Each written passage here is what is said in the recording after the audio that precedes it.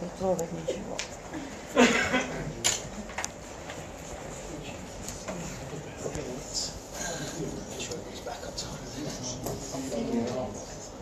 Он хватит подождать еще.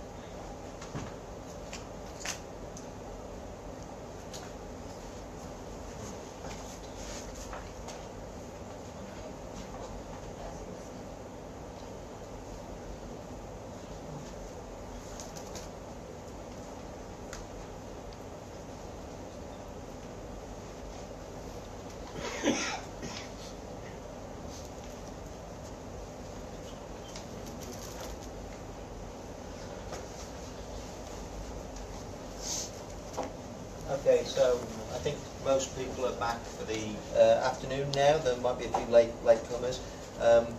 The next talk today is by Shmuel Prints from the Claret Health Service in Israel, and it's the diagnostic challenge of rare diseases, lack of knowledge or a leaking myth. So, please. Thank you. Hello everyone, and thank you for coming to my lecture about the diagnostic challenge of rare disease. My name is Shmuel Prints, and I am internal disease specialist for more than 30 years. Practice in medicine for so long evoked my great interest in the diagnostic field. Another reason was my public health training and experience in using data mining tools for health policy. In the past few years, I have been exposed to the rare disease fields. I devoted a lot of time to try solving one of its main challenges, late recognition of rare diseases. Before I present my solution for shortening the diagnostic process, let's start from the basic.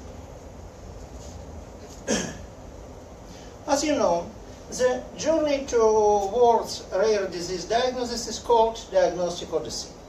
It is long and full of difficulties for rare disease patients and their physicians. The average sick person spends near 5 years until getting an accurate diagnosis. Studies in the past decade conclude that the big spot, mainly delaying the diagnostic process, is outpatient care. The apparent reason for it was considered to be a lack of awareness and knowledge about rare disease amongst primary and secondary care providers. That is why many efforts are invested in their training, in building online database for rare disease and so on. But little has changed. Why? Why? What is truly the reason? Doctors worldwide, even in developed countries, miss the possibility of rare disease repeatedly. In my opinion, the root of his problem lies in the diagnostic approach dominating contemporary health systems and guiding physicians throughout their career. Or, as the famous saying describes perfectly, when you hear the hoofbeats, think of horses, not zebras. The scientific base for this approach is classification algorithm. It is the one of data mining methods for categorical items. It groups unique objects in classes based on their features. Its goal to accurately predict the class for each case in the database. In medicine, the case is our only patient, the case patterns are the symptoms and signs, and the class is our medical diagnosis. I must say that classification is not exclusive for medicine. It doesn't matter whether you want to identify who is the artist of this artwork or what disease does this man with chest pain suffer from. In all these cases, we run the same process in order to classify the object. That is why I'd like to use a simple example from everyday life. Let's say I just returned from the farmer's market with a big fruit basket. Inside I have oranges, apples, peaches, and pears. I left the basket on the kitchen table. I kindly asked my grandson, who doesn't recognize fruit types yet, to bring me an apple. So I told him to bring me a fruit that is green, round, and smooth. What has he do? Take a fruit and decide an apple or not an apple. He may use several ways. The first is grow all the round ones by shape, so he excludes the pears. Then he takes out all the green ones and finds the green apples. To complete classification of all four fruit types, we must differentiate also the rough core fruits from the smooth ones and thereby divide oranges from peaches. The second way to classify is by grouping all the smooth fruits, so he excludes the oranges. Then, by taking out all the round ones, he excludes pears, and from the round, smooth fruits, separated the green ones, thereby finding the apple I wanted. Eventually, to classify all four fruit types, we need three different patterns. On base of this, of the three patterns, we can build 6 different classification trees, or by the more specific name, classification algorithm. A differential diagnosis for a patient with chest pain can derive from 80 different reasons. From this simple fruit example, we can deduce that the number of diagnostic ways for this patient will be almost endless. But what does the number of algorithms matter when the result is the same? In an ideal world, it doesn't matter. But what happened in the real life unusual case? Let's go back to the kitchen. Today I picked from at the farmer's market a new type of green oranges. And I asked my grandson,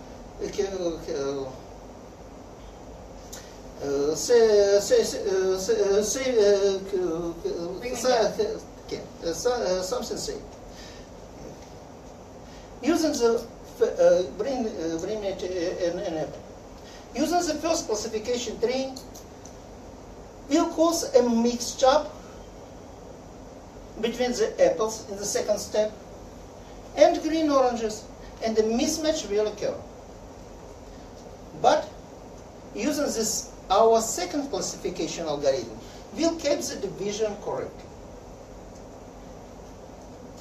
In current medicine, symptom recognizing in simple recognition is almost never perfect due to problem in communication with patient, bias of laboratory testing, and so on.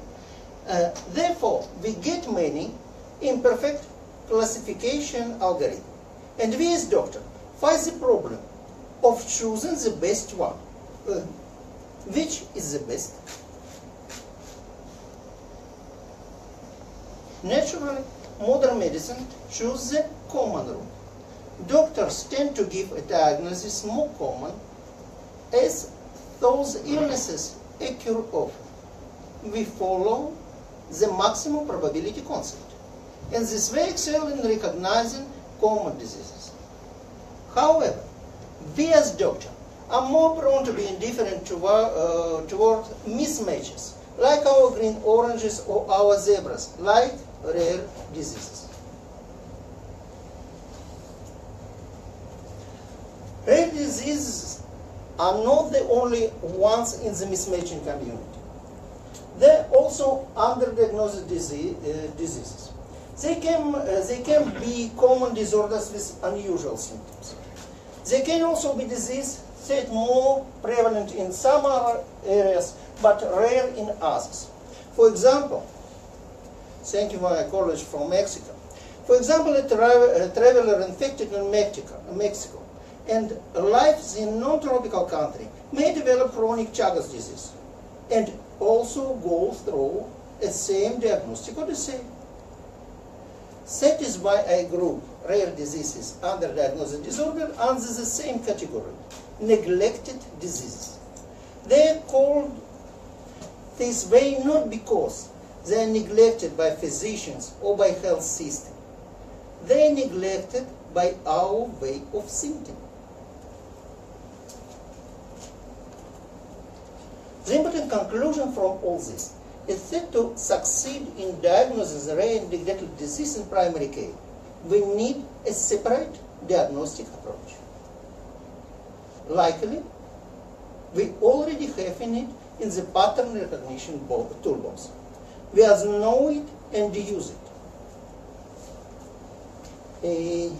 I ask you to read this phrase.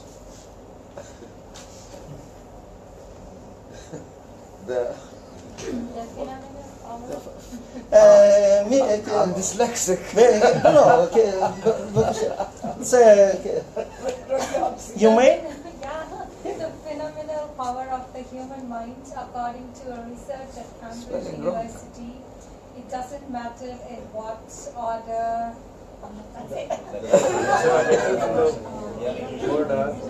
Dyslexia. Thank you for your but you successfully read part of this sentence. How is that possible if all the world are scrambled? Yes. Somebody know? Yes. The phenomenon is wrong. The spelling, I think. No, there is no spelling. First and last letter is saying to write word. Letter of word is the same, and text help you to read after. To understand. Yeah, yeah. I know. This is not important. Well, the important element here is your previous experience in English reading. What is so unique about this method? We correctly read this text, even though most of the letters are mixed up or even false. We don't know exactly how we do it, but clearly the success derived from our personal experience.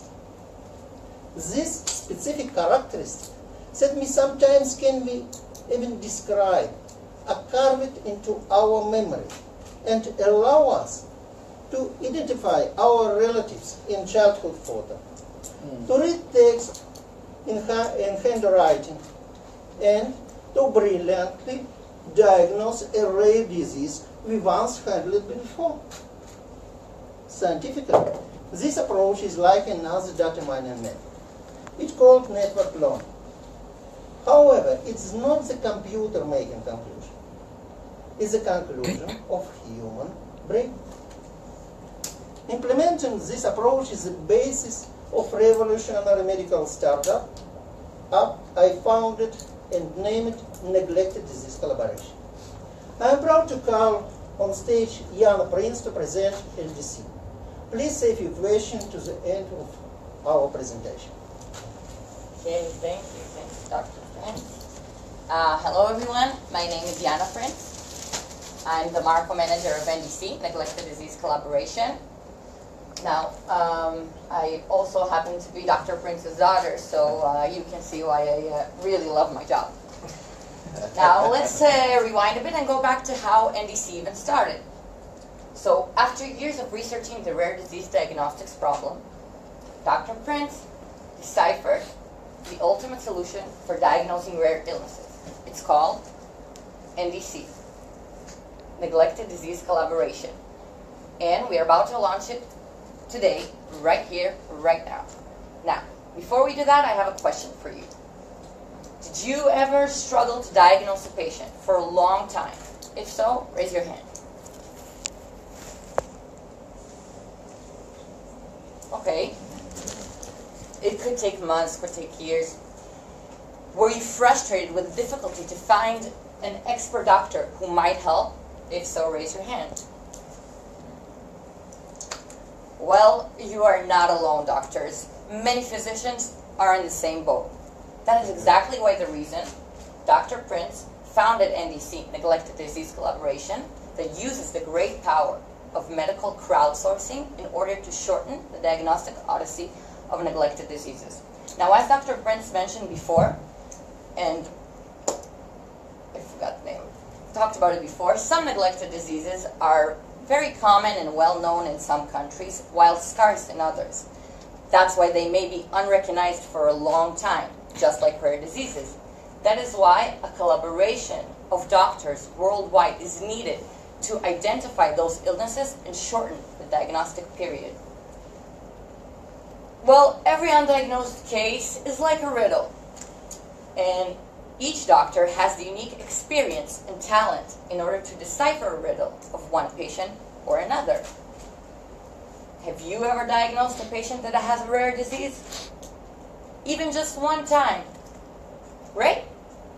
Then you're welcome to join NDC, and your unique experience might end patients' diagnostic odyssey somewhere in the world. But what is NDC exactly?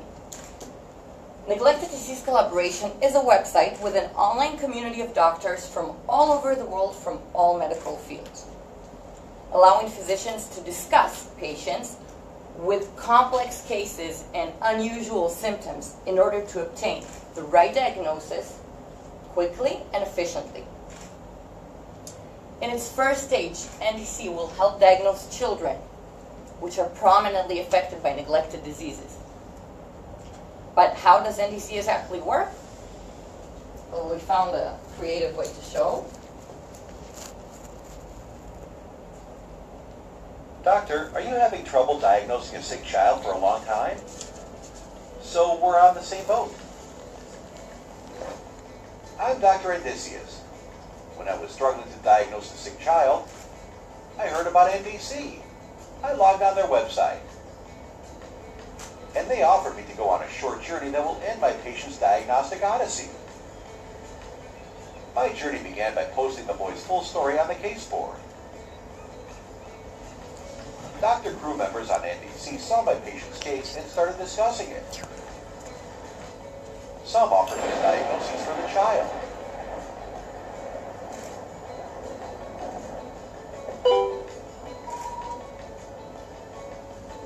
NDC connected me to the closest expert medical centers where I could check the best diagnostic assumption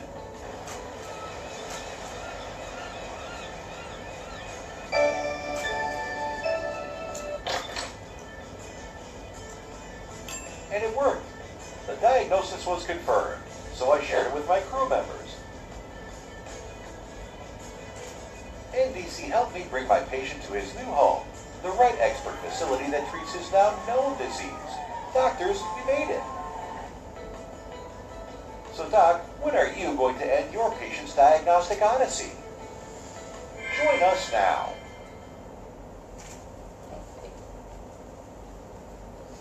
Okay, so let me simplify that for you. Now, NDC has a unique way of medical crowdsourcing. You can either be the presenting doctor of an undiagnosed child's case, an NDC, or be part of the physician team helping to diagnose it out, the crew members. Each doctor goes through a diagnostic odyssey timeline that takes his patient through 5 steps, from an undiagnosed patient to a patient with an accurate diagnosis. Let's go by the steps. Step number 1 is called Captain's Word. Every doctor's odyssey starts with presenting the child's case. Now, NDC believes that the accuracy of the answer of the diagnosis lies in the quality of the presentation, which means that a full, enriched presentation of the child's case is required. The second step is called Aid to Navigation. This is the Q&A part. This is the part where the presenting doctor has a primary discussion with his crew member physicians, allowing doctors to ask questions and get answers in order to get a better picture of the case. Step 3 is called All Docs on Deck. This is the diagnosis assumption part, where the crew member physicians are able to privately send the presenting doctor their suggestions for a diagnostic assumption. NDC relies on a method where doctors directly identify illnesses based on their previous experience with a similar case. Step number 4, Anchor's Watch, is a diagnosis verification. By this part, the presenting doctor chooses the best diagnostic assumption, and NDC refers them to the closest expert medical center that can check it. NDC is developing connections with expert facilities all over the world. Primary and secondary care physicians will be able to reach out to coronary care without having to deal with all the bureaucracy and hierarchy usually involved. This is profoundly important to shortening the diagnostic process. Now, the last step is called the shore, nostos, which is Greek for homecoming.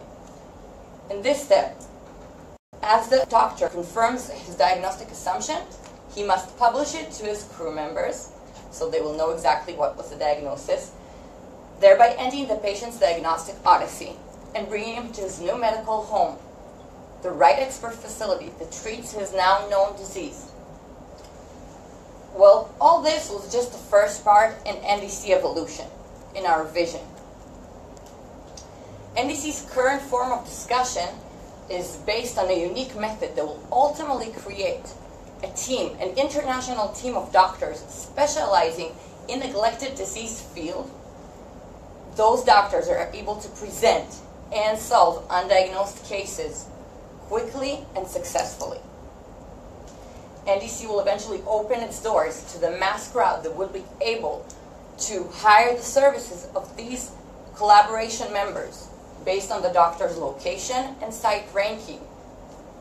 By that time, NDC will allow showing adult patients as well.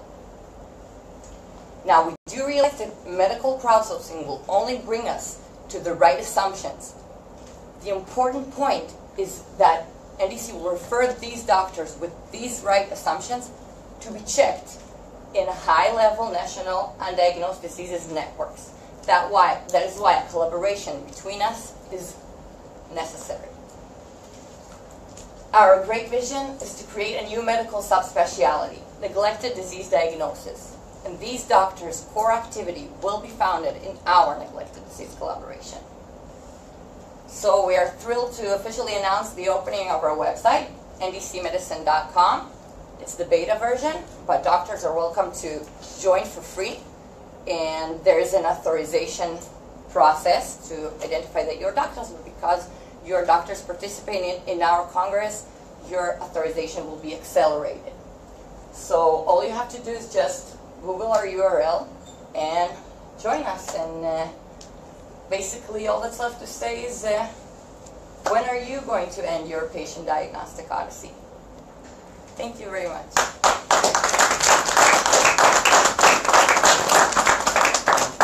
Excellent. Thank you. Thank you. Are there any Beautiful. questions? Are there any questions? Actually, yes. Although I'm not a medical doctor, I'm doing management. I work in the clinical trials as a clinical research associate. That's most of my experience. I have never seen non-diagnosis. We may discuss with wrong diagnosis, but not diagnosis at all. So how do you, somebody will search your database, how somebody understands that it's a rare disease if we don't have a diagnosis of a rare disease? So I assume that this will be a very useful database with information about all rare cases, but how a doctor can understand that this is my case, this is a rare case? Because we started the presentation with 7 years, I think, that with searching for the right diagnosis. I assume that in the first year, the first 6 months or something, the patient came with a diagnosis, but with the wrong diagnosis, or something that it proved to be wrong later on. So how this, in the early stages, how the clinician, how the doctor will go to search for this database? So I know that there is there, but how do they know that they have to be there? Do you want to say, and I will translate? I try to answer. One, diagnostic assumption is not diagnosis. Wrong diagnosis is, in most cases, diagnostic assumptions. In the NDC, a presenting doctor get for crew member after discussion, after a question and answer, The full picture? Forget full picture. And chooses a best diagnostic assumption for your mind. And get direction to check it in nationally expert center of this problem. You ask what can I do in assumption and first checking is not get diagnosis. No, I think he's asking because we're in a rare disease convention, and what we were talking about, how is the doctor supposed to know this is a rare disease if it's not undiagnosed? Yeah. Okay. Yeah. NDC is meant for doctors who struggle to diagnose a patient for a while. Like we said, it's complex cases, unusual symptoms, unable to reach a diagnosis or have reached a diagnosis and realized it was mistaken and is looking for help, is looking for a solution. How did we get to the, we call it, that's why we call it neglected disease, because it could be a rare disease, it could be a disease that is common in a certain country but less common in others. Or it can be a common disease, but it has unusual symptoms, so you don't usually see them and don't know how to recognize them. For presenting, sorry, I understand you. For presenting doctor, in first stage, rare disease, this is the unsolved case. Like undiagnosed disease. So the process has been saved. But after, if you had quality database from more cases, from NDC collaboration in two stages of development, you may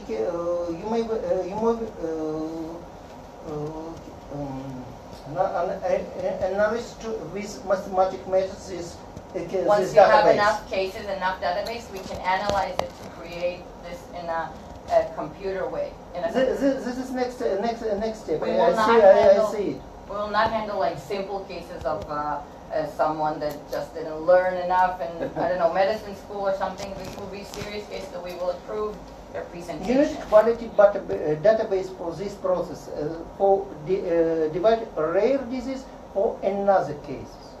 You have not it now. Big database, big data,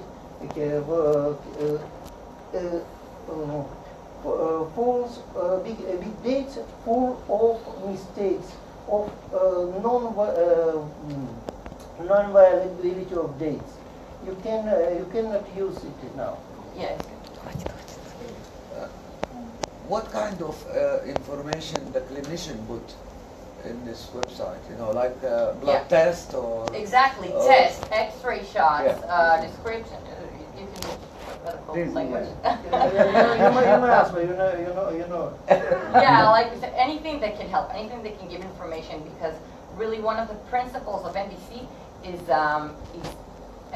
quality presentation. This is one of our basic core principles, and that's why the more information, the better, because it might spark someone's memory that once seen this picture test before and make him recognize that illness.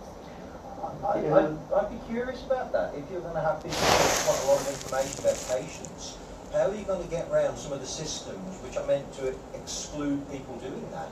For instance, in the NHS, if you take something on an NHS computer, you can see it. If you remove it to another system, it's encrypted. Yeah. So how are you going to get around that issue? You can't sort of release data which is potentially public.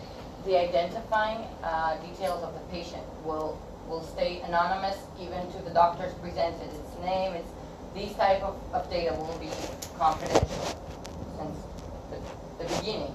I'm just wondering how you'd have to get even just like flow cytometry data. Yeah. If it's on an NHS system, you will struggle to export it to anything that's not an NHS system. I can tell you that now because we have that problem all the time. And one assumes that's probably the same in the US as well, that it's very, very difficult to export data to a non-clinical... Well, the issue too is that because it's a rare disease diagnosis, by virtue of it, you almost identify a patient or a family who has that rare disease. So even if you do narrow down the field. I understand the question. You say that is info for confident for patient. He or she doesn't want to say for all world. Patient, we need nickname for patient. Only present from all documents, all dates. Present doctor have to silent. Get consent. They have to sign. No, I sort of appreciate that. I was just playing devil's advocate, saying, well, if someone has to do that to put a case up, that's actually quite a lot of work to actually anonymise something that comes out on printed reports from a hospital. If you have a printed report or you have a report on a computer, it's going to have an awful lot of data there that you'd have to black out. And I'm just curious about, you may have to go through some regulatory authorities to actually discuss how you might be able to report this data. That is something. And I think that's seriously needs to be printed data is only part of good presentation. You have to present images and laboratory dates.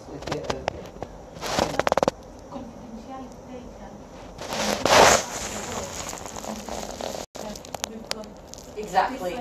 Confidentiality data in the UK, others in the States or in Asia. So it's בגלל שהיא אומרת שכאילו בגלל שבמקומות שונים בעולם אז המדיניות היא שונה מבחינת We use restrictive rules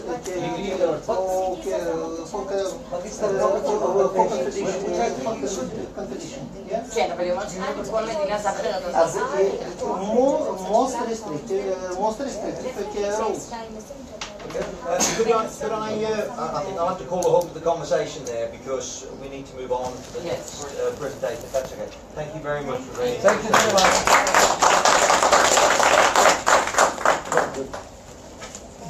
So the next talk is Alice Abdel Ali, and her talk is on hereditary